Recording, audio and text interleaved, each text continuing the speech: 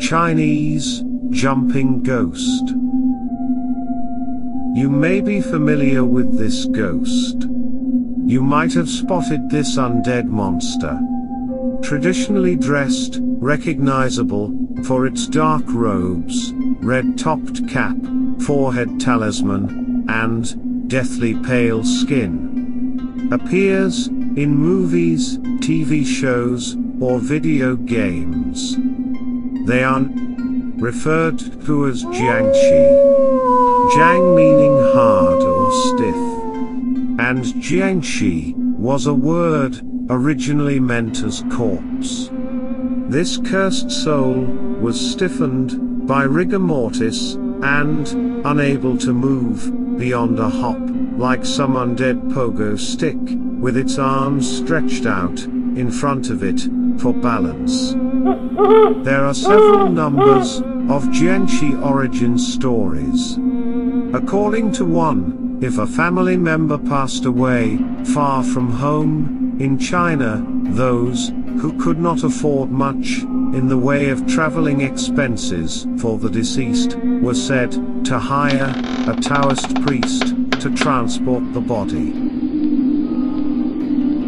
The priest would do this by temporarily reanimating the body, enabling it to follow along all the way to its proper burial place.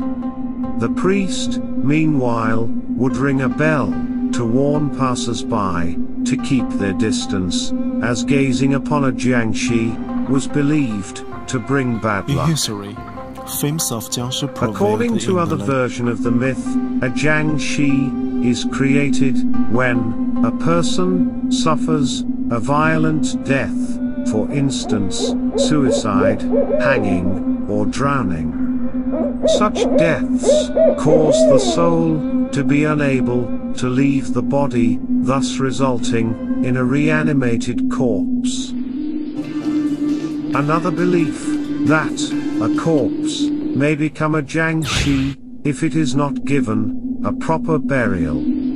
For instance, if a burial was postponed after death, a dead body may become restless and return to haunt the living. The special characteristic of a Jiangshi is that they can only move by hopping, since their bodies and limbs are stiff due to post-mortem change resulting in the stiffening of the body muscles due to chemical changes in their myofibrils. The thump sound of a hopping Jiangshi can often send Chinese children cowering. Analyze why the Jiangshi in the film, mostly dressed in the Qing Dynasty official clothes, appear in the big screen.